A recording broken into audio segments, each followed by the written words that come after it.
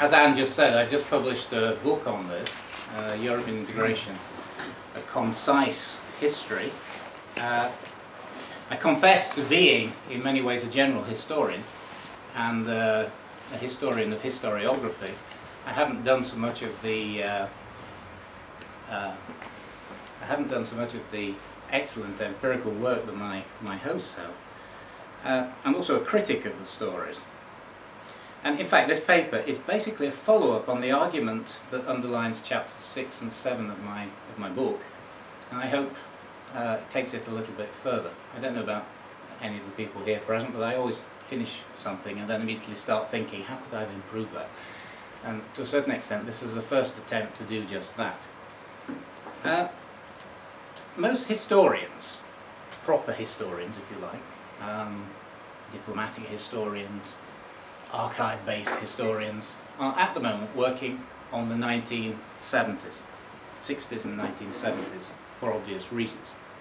The archives are there, they're working on archives, they're working on detailed accounts of given moments in European integration history. On the other hand, if you're going to write a book like this, if you're going to write a general history, you have to go beyond history. You have to deal with the present.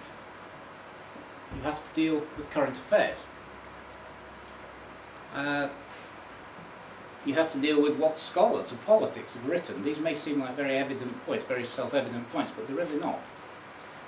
And I think in the case of European integration history in particular, and I'll just now talk about European integration history, following on from Keduri, and the Chatham House version, I think there is something of an EU studies version of the history of this period, of the 1970s and the 1980s. It's a version that's been constructed by the EU itself. It's a version that's been constructed by people working on the EU, for reasons I'm going to go into later in the talk. And I suppose what I'm trying to do in this paper today, or what I shall do in this paper today, is look at some of the ways we're likely to revise this version of how the EC turned into the EU. And be talking about possible histories, about things that, about ways in which historians, as they have access to the archives in the future, as they involve themselves in a historical process which is still going on, are likely to revise the story that has been predominant in the textbooks and in as a basis for European studies.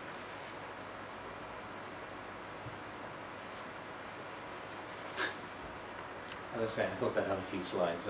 Now here we have a very flattering portrayal of Mr. Delors. Just to break the monotony of me talking for a minute.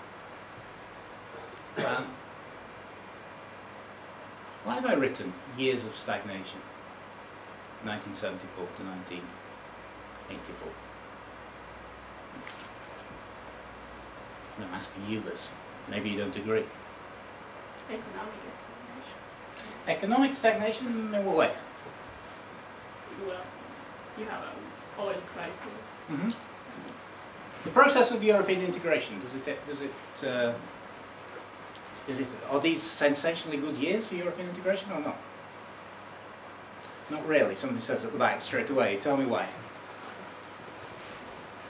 I don't think anything really, the degree of integration increased or decreased, just stay as it was in 1970. Exactly. Oh, okay, which is an answer. Right, so the degree of... It is nice not to construct a straw man, yes. Mark, Yes? you've got to get back here because you're being videoed. Oh, right, I see. So you can't wander around because our video man will have a nervous breakdown. Okay, my usual lecturing style is to cover about as many kilometres as Rino Gattuso does in I the should soccer make you game. sit down otherwise. Years of stagnation. The degree of integration doesn't really increase. Well, Britain enters, but... And what does Britain add to the European integration? Anyway? The silence is deafening. No, I'm not going to tell you, because I want to underline a point. What does Britain add to the European community, according to the literature that everybody reads in the textbook? My friend over here. Please? Strong belief in free trade. Britain does indeed add a strong belief in free trade, yes. The Dutch didn't feel alone for once. Britain adds, doesn't it? Certainly if you read standard accounts of what happens, what does Britain add? Yes, it adds in some ways it's a poisoned chalice. Britain comes in the European community, what does it do? It immediately proceeds to argue about the small print of its contribution and almost brings the community to absolute crisis and catastrophe in the early 1980s when Mrs. Thatcher slaps her handbag on the table and demands her money back. No? This is the general accepted belief. So we're starting to form a picture. And the first part of the picture is that these are years of stagnation and integration. Nothing very much happens. My friend said over there. She's now looking worried. He says it too. He says it too. Yeah, I just reviewed that. And we'll pass over his views on that in silence. The years of stagnation in the process of integration. Nothing very much happens. There's not more integration. Britain joins the European community. And yes, it brings a desire for more free trade, fair enough. But at the same time, it brings with it nationalism, the desire to get their money back, not play by the community rules, to the point that the European community almost collapses. I think most people, if you read the standard textbooks of European integration history that exists nowadays, most people would argue that the nadir of the community's fortunes are 1982-1983, in which Mrs. Thatcher is at her finest. Okay. Now, of course, it's not just Britain. What about France at this time? What was France doing? I can remember this. In order to escape Princess Diana's wedding, I took my bicycle and cycled around France in the summer of 1981 and met lots of young French people of exactly my age, all of whom were convinced that socialism with a human face was now about to arise. No? It was very striking. Of course, France, between 1981 and 1984, is in a period of experiment, trying to construct socialism with a human face. And Mitterrand sees the light. No? He realizes that the market's not going to let him do it. Big discussion within the Socialist Party, I'm obviously simplifying, and from the middle of 1983 onwards, Mitterrand starts to take a much stronger pro-community line, and this enables France unblocks the community. Again, read the standard accounts. You'll see that this emphasis is there. You did that. I was running around Germany at the same time, and the feeling was just the same. I'm sorry? When you were doing that, I was running around Germany at the same time, the feeling was just the same. Yes. West Berlin especially, when it seemed absolutely swinging. Yeah. So, okay, so what does this lead to? Well, 1985. Jacques Delors is chosen as president of the Commission. Enlargement takes place because this is unblocked too. It's like a magic wand. No? The 1992 initiative is launched, the completing the single market, the internal market. Germany, thanks to Helmut Kohl, writes a series of checks making all this possible. European integration is relaunched. No? Relaunched. I defy anybody here to go and take the standard textbooks in EU studies and look at the historical chapters and not see the word relaunched. You can't, I mean, it's there in every single edition. Relaunched obviously implies that before it had sunk into stagnation and was being revived in one way or another.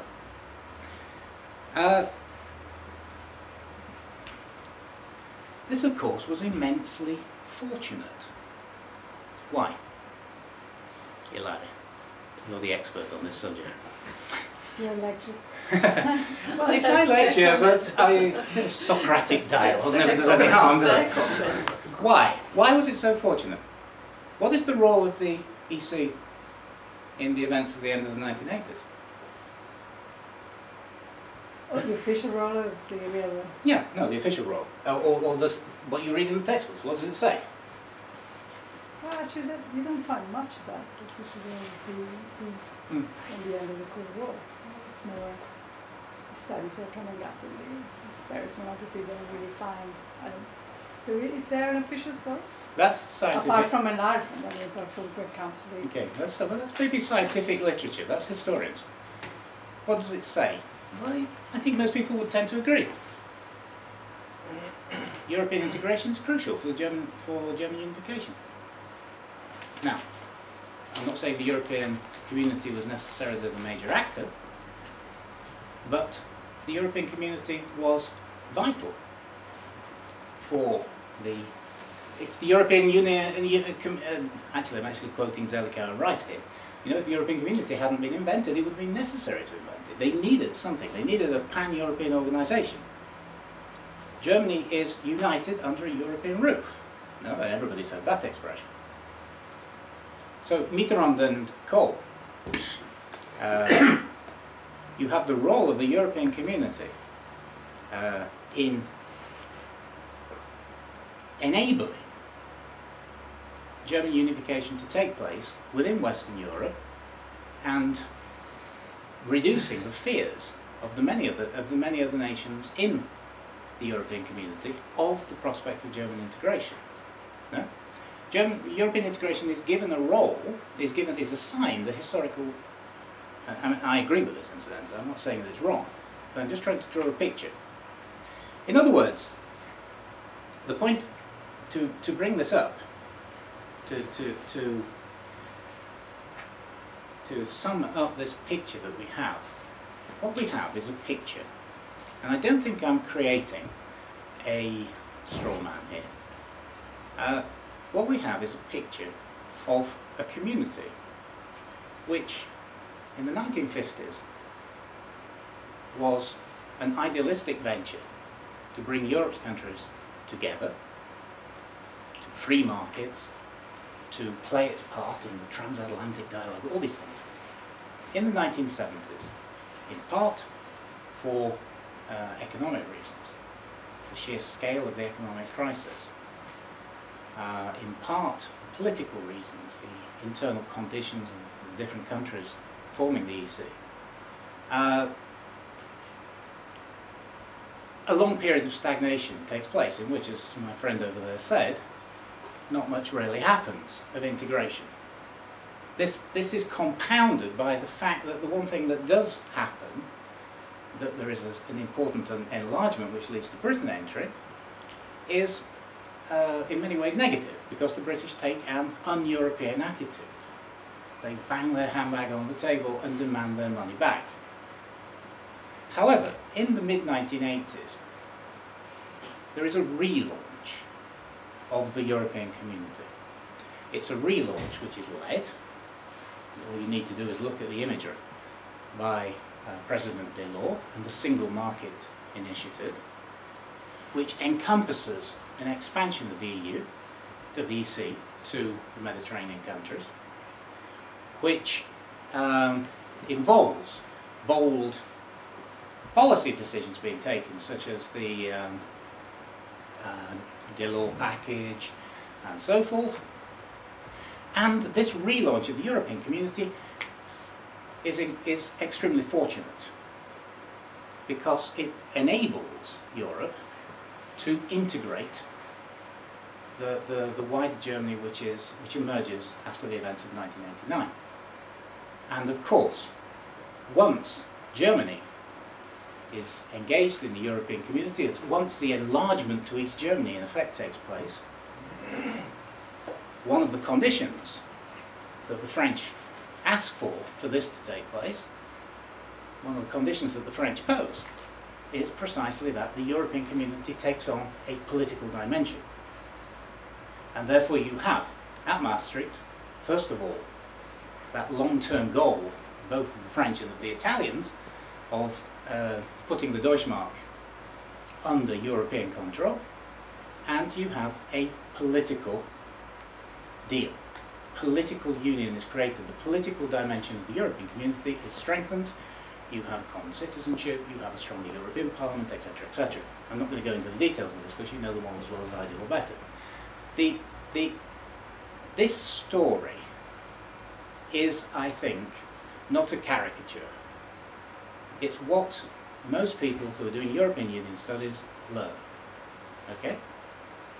In my opinion, something like that. And obviously, you know, I could be standing here giving you quotations to back all this up, but I'm sure you will take me at my word. This broad outline like that, in my opinion, is what European Union studies teaches as being the success story of the European Union, of the creation of the European Union. It is a success story. Now, I'm not going to argue necessarily that it's not a success story, so don't worry, you have not allowed a Eurosceptic into your ranks. But I am going to sort of try and look at this narrative and see how historians are going to, in my opinion, argue against it, revise it, transform it. This is my point. And it seems to me there are some fairly obvious things which are likely to happen.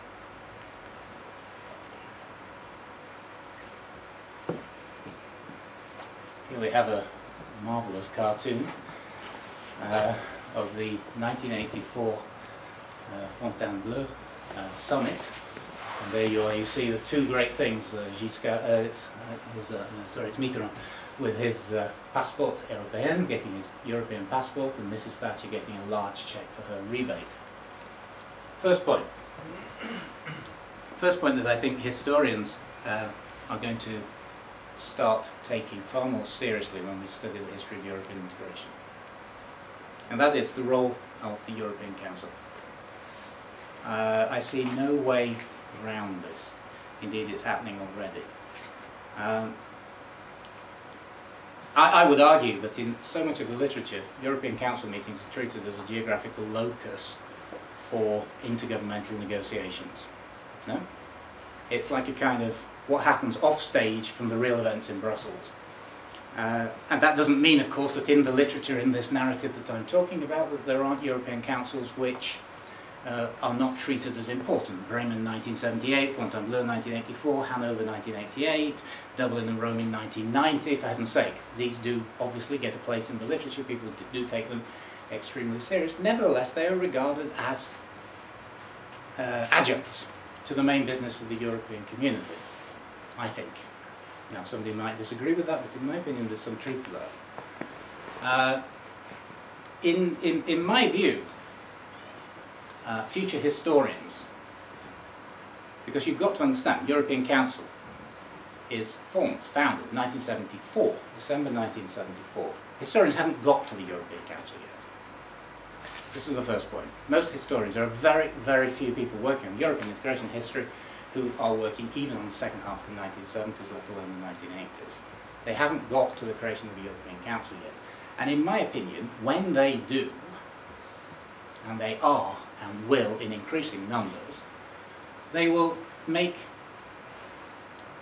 a very strong argument to the effect that the European Council was the single most important constitutional innovation in the history of European integration.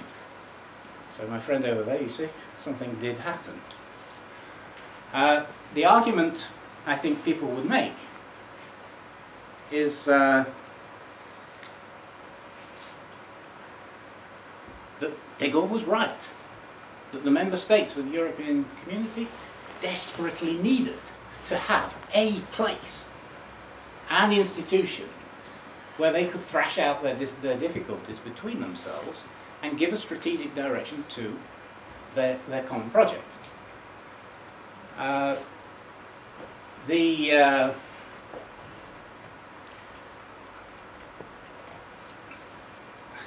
In my book, in the introduction to my book, I even wrote, and some of you definitely may disagree with this, but I'll say it anyway because I think that's the way in which we improve, by bouncing off ideas. I actually think most people see the history of European integration as ultimately being about transferring power, sovereign power, or at any rate deciding more decisions at supranational level. It's a history of supranationalism. I actually think, if we think about it carefully, one of the things that's really striking about European integration is the fanatical determination of the member states to retain their sovereign powers. In the European Council, you know, we went from 6 to 9 to 10 to 13, because East Germany is incorporated into the European community, to the expansion in 2004, and now in 2007, and now we have Croatia too. And yet, the nation states have insisted on unanimity on the strategic decisions which are taken by the European community. I think it's one of the enormous facts about European integration, which in my opinion is very often downplayed. The European Council, I think, will be seen. I think it will be seen. You don't need me to say this. Tindemans, no? The famous Tindemans report, 1 year after the first European Council, basically argues we'll never get anywhere unless we have a strengthened European Council.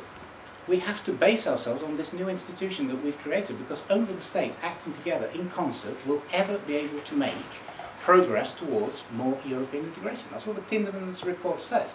And indeed, in my opinion, you can see that. It's really quite striking when you're looking at the official documentation of the issue. All of a sudden you have this body that's making the big decisions. I would personally go so far as to say that without the European community, and here we're doing counterfactual history of the most outrageous sort, never mind, without the European community, without the European Council, it would have been quite unimaginable for the pre-1974 European Council to survive the crisis of the 1980s. Sometimes the things that don't happen in history are more important than the things that do. And as a result, again and again, throughout the 1970s and 1980s, the European Council is used as a place where the nation states can find out, can make compromises and carry the process forward, or simply survive, or simply to keep the institutions together. And then, of course, subsequently, you have a period in which the European Council has systematically, and I'm not going to go into the more contemporary events, but I don't think anybody can reasonably dispute that in terms of decision-making power, the European Council has acquired more and more of a role in the key decision-making processes of the European community over the last, certainly since Maastricht. Rightly so. The Maastricht Treaty says, it's one of the key articles, we all tend to concentrate on the creation of the European Central Bank, we all tend to pick up on all kinds of other issues.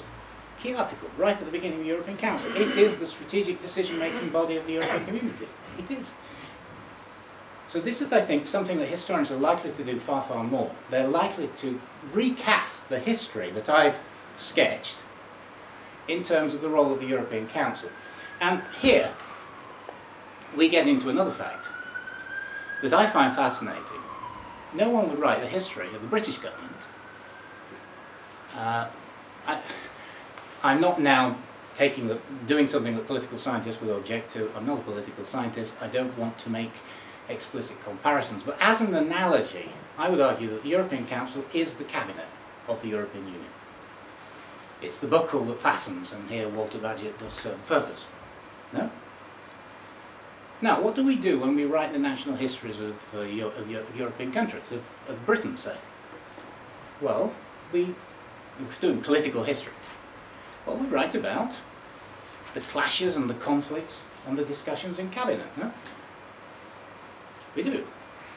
But where's Crossman for the European Union when we need him? You know, Crossman's diaries, Barbara Castle's diaries, Tony Benn's diaries, they all write their diaries. We have an idea of what happened, especially if we cross-reference them all. There is nothing in the EU literature that's similar. And I think it's an enormous pity, but that doesn't mean that that won't continue forever.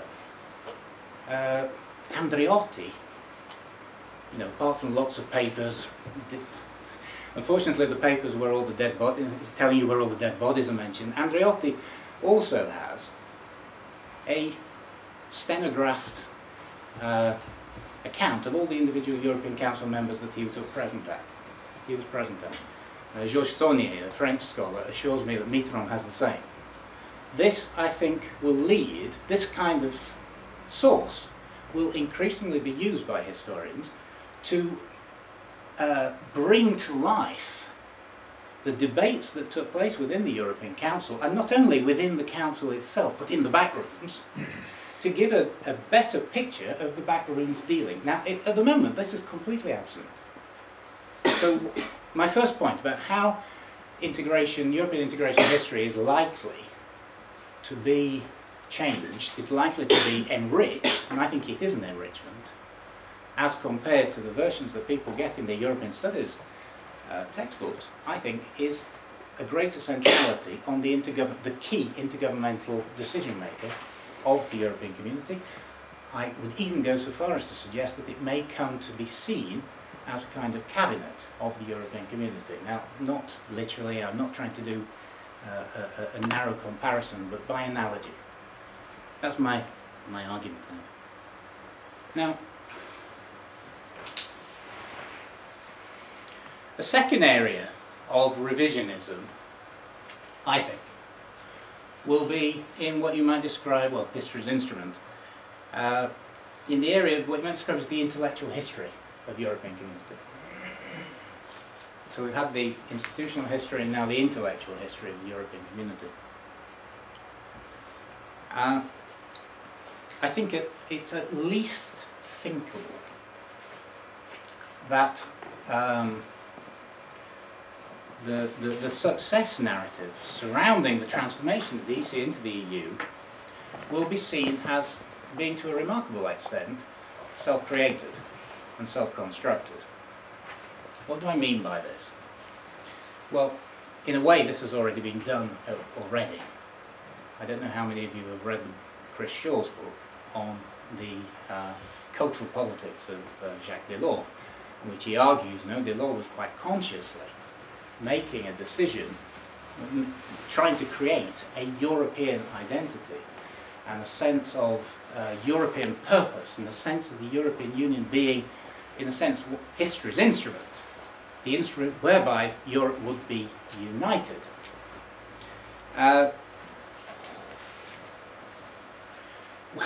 One of the books, of course, I believe Timothy Garton Ash is connected with this institution. I mean, he of course has criticised this particular book, A Europe, A History of Its Peoples by Jean-Baptiste Duresel very, very harshly, and rightly so. This book really gives the commission at the end of the 1980s by Jacques Delors, really gives the impression, that Europe gone from the caves to the European Union, and that this is right and good. There's a concerted effort to try and come up with a common European history which has nevertheless an uplifting message, because obviously if we study the real history of Europe, it's about individual tribes slaughtering each other. Well, no. Or at least yes, until the Schuman Plan. And then it changed. And we became one, or were trying to become one. And this has been the history of the last few years. Now, that's, if you like, the most egregious instance, but there is no doubt at all that this was something which was quite consciously being propagated by the Commission. I think Chris Shaw shows that beyond any argument. And to some extent, it colours our perception of the importance of the EC. Right? In my opinion. Now, I'm now going to talk about something which I really don't understand, but I think it's important. And I have actually done some empirical work on this. One of the things that's really fascinating about these years is change of gear in perceptions of the European community. Believe me, I have read Italian newspapers, I have read the American press, I have read British newspapers, I have read French newspapers. You get a real shift in public perceptions of the EC from the beginning of 1988 onwards. It's not as if we have the Single European Act, Jacques Delors, everything changes and Europe is seen positively. Why should it be? But with the Hanover Summit in June 1988, you do see a shift. It's really quite striking. And not just in Europe itself. All of a sudden, and it is of a sudden, people who were, the public perception, okay, we're talking of public opinion, but the press perception of the public opinion saying, you know, what newspapers, serious newspapers, were saying about the European community, switches from being querulous organisation of nation states that can't get its act together, who will never amount to anything very much, to, I'm obviously simplifying, we don't have the time to go into this in total detail, switches to, well, this is what the New York Times said, July 1988. Having set a deadline for lifting all economic barriers by the end of 1992, the European community has raced ahead in recent weeks to eliminate a large number of obstacles. The community hopes to remove all border posts so that people can drive from Munich to Malaga without stopping at customs. And this is only the beginning. Predictions that an all-powerful European president could emerge and hold his or her own against the United States and the Soviet Union are exaggerated, or at least premature. Still, the implications of the economic integration of the 12 nations are immense. Although the unification plan was established with economics in mind, it will inevitably have vast political repercussions. Individually, the nations of Europe find it hard to be seen as equals by the superpowers. It might be a different story with a united Europe of 320 million people. Right? That same journalist, only a few weeks before, had been saying that this was something going nowhere. Now, okay, that's one document, that's one newspaper story. What does that prove? Well, it's not one document or one newspaper story, it's thousands of newspaper stories. I've got a chart in the paper I've just written for a book that's going to publish Cambridge University Press, and if you just look at the number of mentions of European community, it bumps along throughout the early 1980s, mid-1988 goes whoosh, straight off the roof. All over the United States, for example, all over the United States, committees of concerned businessmen are formed. Congressional hearings are held. What is this thing called Europe? How is it going to affect our business? On a massive scale. I mean, we're talking of dozens of meetings at Congress in which business people, lobbies are interviewed. Italy too, another country I know well. Exactly the same thing. Sheer chaos. European Union, why can't we have oh why isn't the federalist dream of the fathers ever being realised? At the beginning of 1988. By September, October 1988, Europe is on the march. We're going to have a single currency. We're going to have a single foreign policy. Europe is being created. Now, I'm not able myself to explain this entirely, but the shift in mood is clear, believe me. It's very, very striking. The decisions at Hanover, note above all the decision. Hanover, they discover that the single market legislation is going very well. They decide to create the Delors Commission on the single currency and everything. Unquestionably, it's a kind of shift. It's a turning point. Why? I don't know why so much weight should have been given to those decisions, and I say it quite openly, but it's a fact that it is. Now, European Union studies is born in this climate. No? Born in the United States in this climate. What's it called? Neo-functionalism, all this. You have, all of a sudden, the spectacle of large industrialized nations doing something that realist or near-realist theory just simply doesn't predict. Or so they thought. And again, I mean, if you want to do the work of looking for academic citations of European community, first half of the 1980s, 10 minutes left, writing on the spirit. I said to Anne, I will never go over 40 minutes, but I'm afraid I'm somewhat loquacious. I could carry on talking about this for hours and hours, and I'm sure you're all aware. And then start looking, you get the enormous growth of an academic industry studying the phenomenon, the strange phenomenon, as it's always called, of advanced industrialized nations going beyond the parameters or the framework predicted by theory. Okay, third point. Right, I'm going to speed up.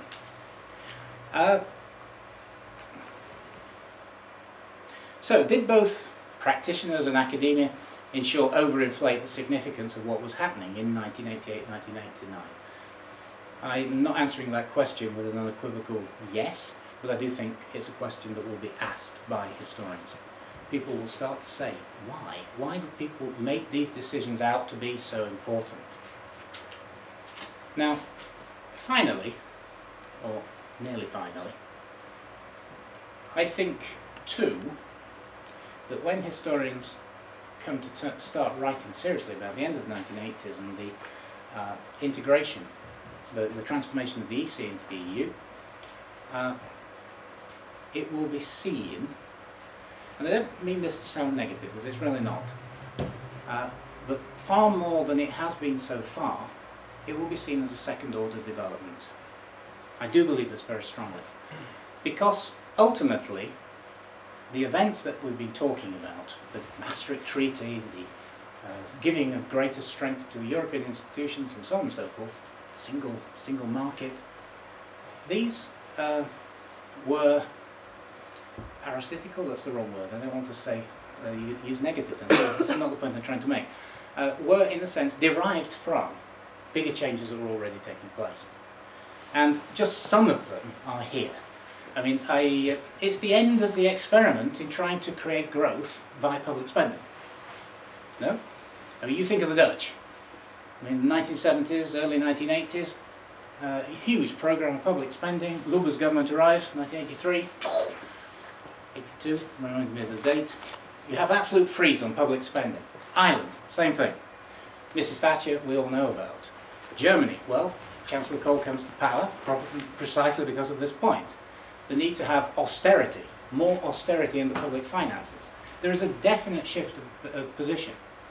And without that, in other words, there's a shift of economic philosophy from trying to get growth via national policies of public spending, trying to boost growth, to one of trying to get growth via supply-side reforms on a continental scale in order to have economies of scale. European integration required that. What happened in the 1980s was it was necessary to have that. That's the first point. And I think European integration as a consequence will be seen as being subordinate to the decisions taken, the economic philosophy and the decisions taken by national policymakers, in my opinion. Finally, democratization. If one thinks about it, one of the things I find really interesting, and I can't explain it, is how the expansion of democracy in Europe in the post-war period has been, to some extent, and again, I don't want to exaggerate this, been almost subordinate to European integration as being a more impactful. Countries became democratic. They joined the process of European integration because that's what democratic countries did. In some ways, I think it's vice versa. It's the countries joined the European integration existed because countries were becoming democratic. And I think the historical record in the future will show that. I'm nodding over there, I think this is so true. Once again, incidentally, notice, and it's a point I'm going to make in my final slide, this will require us to do something that we've not been doing enough, and that is concentrate on individual countries as opposed to the global European level.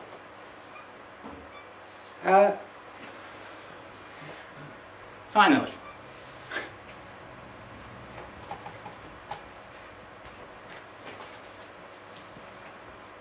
I think the success of the EU, creation of the Maastricht Treaty, the implementation of the euro, the enlargement of the 1990s,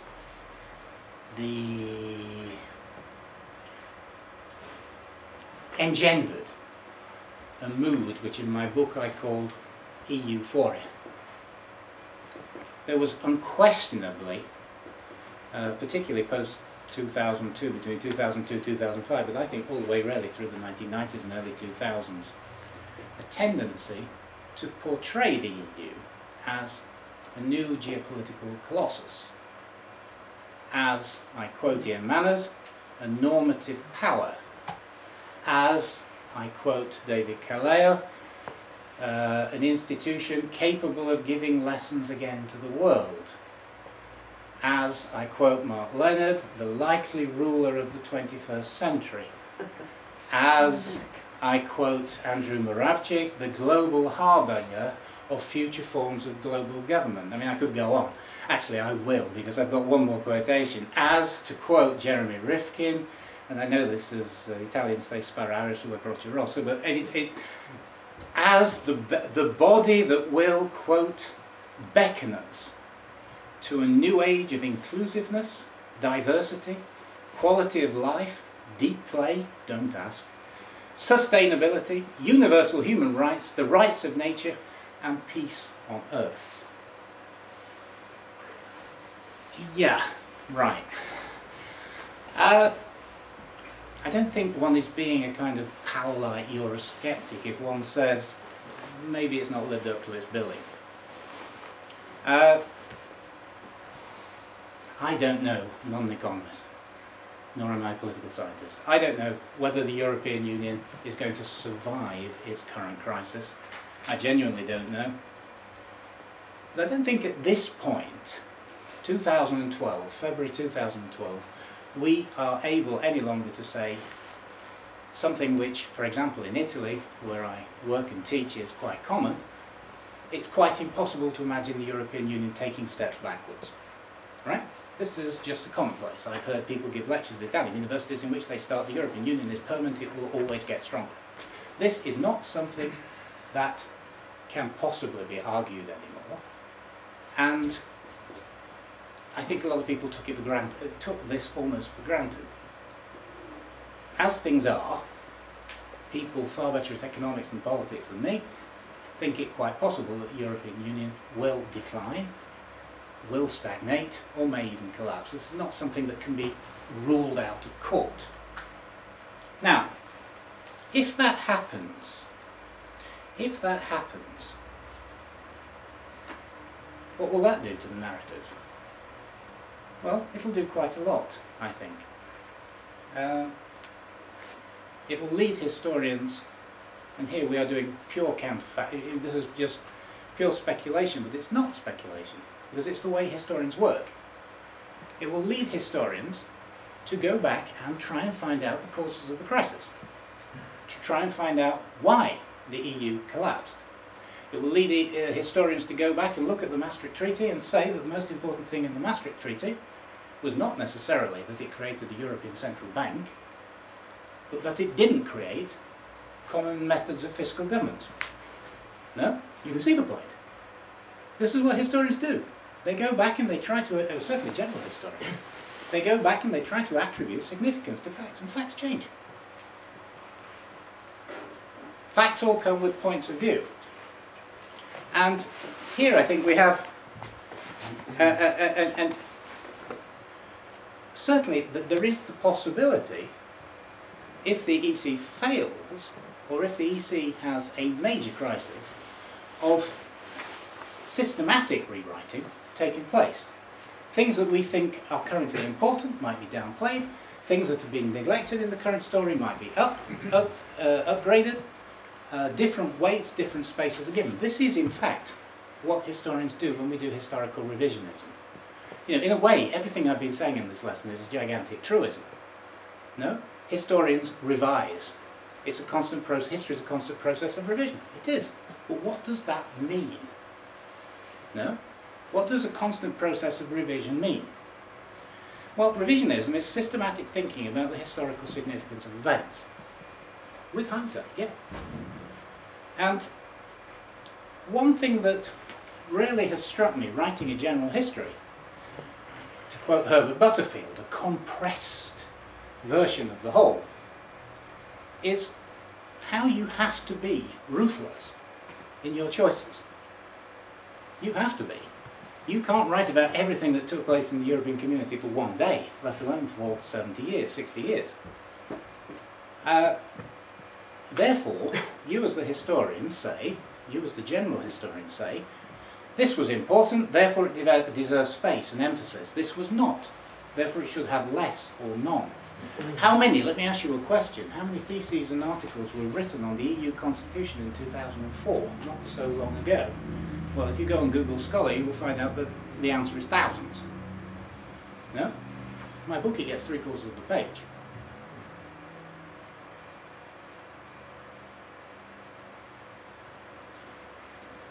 So, concluding. What I've done in this paper then is try to give my best guesses about how the historiography of European integration will address and redress the transformation of the EC into the EU. And I think if I'm even approximately right, we'll see the supranationalist success story, which I believe is the dominant narrative surrounding EU studies today. We'll see it, sorry I've got to be Italian here, ridimensionato, how do you say that? We'll see this, huh? Yes. We'll see it in some ways altered. And we'll see European integration as being one strand in the pattern of contemporary European history, rather than as being the dominant motif. We'll see European integration being eclipsed to some extent, I think again, by studies of individual nations as we try to make sense. Let me just, I'm sorry, I'm completely going over my time limit here, but let's look again at why we don't study some individual countries. Here we have a situation where Italy and Greece are bringing down the European community, arguably. Oh, Italy, Greece, they have historical problems. Well, perhaps people should study them. When I started studying Italy, I assure you there were dozens, literally dozens of people from across the European community, across the United States, studying contemporary Italian politics. Now it's a handful of people who are doing it. Why? Because we're all studying the EC.